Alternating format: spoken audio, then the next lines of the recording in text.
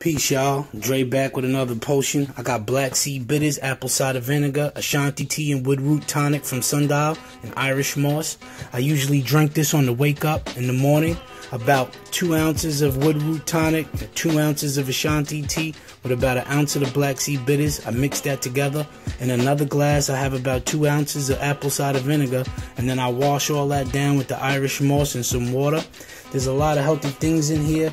The Woodroot tonic and the Ashanti tea have sarsaparilla, soursop, black whisk, white whisk, tannin root, white jointer, sweet basil, pomado seed, cayenne, cloves, ginger, milk whisk, senna, chickweed.